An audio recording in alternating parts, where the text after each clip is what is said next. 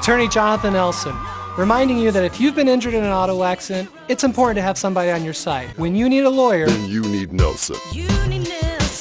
On Sunday, May 26, the fire in the southwest area of Las Vegas was reported 2 miles south of the Late Night Trailhead and Highway 160 in the Red Rock Canyon National Conservation Area. According to the Bureau of Land Management, the fire started at 11:40 a.m. and as of 5:15 p.m. on Sunday, the fire had grown to an estimated 150 acres. Officials say the fire was human-caused, though the exact source of ignition remains under investigation. According to firefighters, they expect to have the fire fully contained by 6 p.m. tonight.